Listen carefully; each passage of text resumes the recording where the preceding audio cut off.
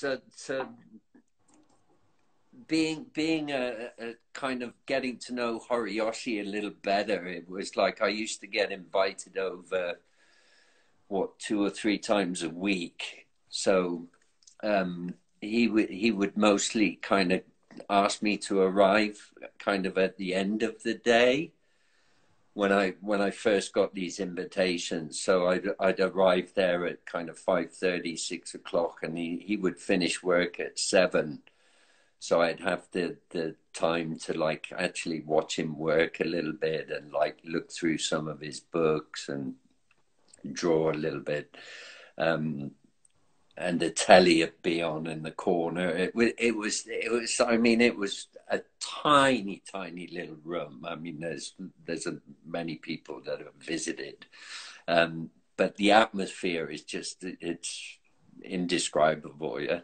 So you're sitting in this tiny environment, and telly's on, and Horiyoshi's like poking away and watching telly. You know, it's like kind of, it's amazing. Yeah.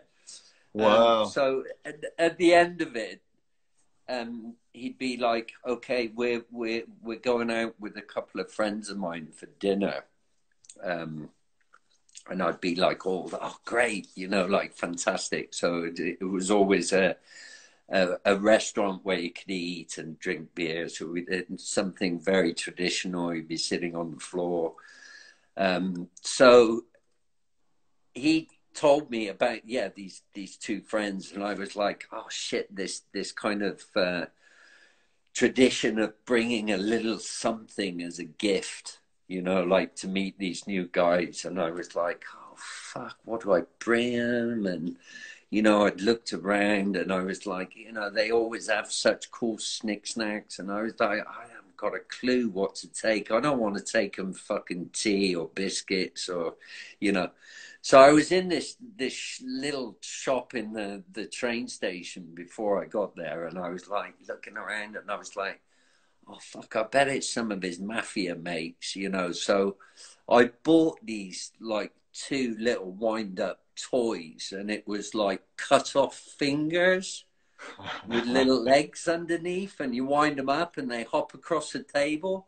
Perfect. And you know, in those days, I was like really kind of cheeky, and it was kind of do or die kind of attitude. Yeah. And there was something in me that was like, yeah, I want to fucking see what their reaction is, you know, like, or if I lose a fucking finger. You know? So we go for dinner, and of course it's like there's these 2 guys sitting on the other side of the table. You know, like one of them had their tattooed eyebrows. They would do that often, like really short permed haircuts, and they both had their like little pinkies cut off, right? So we're sat there and we're like, you know, having some food and drinking away, and Horiyoshi is like looking at me and kind of nudging me, and I'm like, yeah. So the 2 guys were like, oh, we have little Luke-san, we have a little gift for you, you know, and they gave me this. I think one of them was like a little plastic samurai head, hat, you know, like helmet. And the other one was a samurai sword, like letter opener. Mm.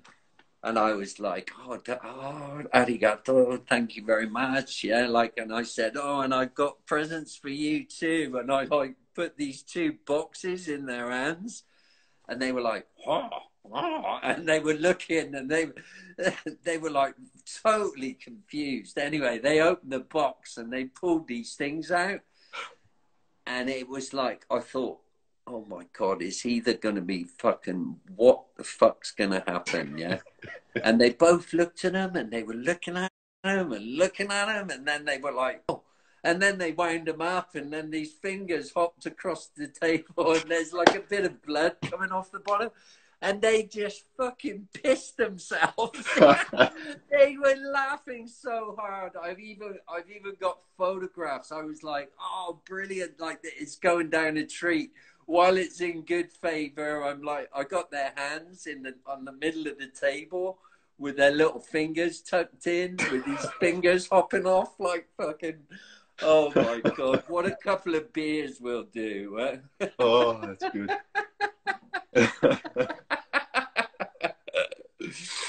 Uh,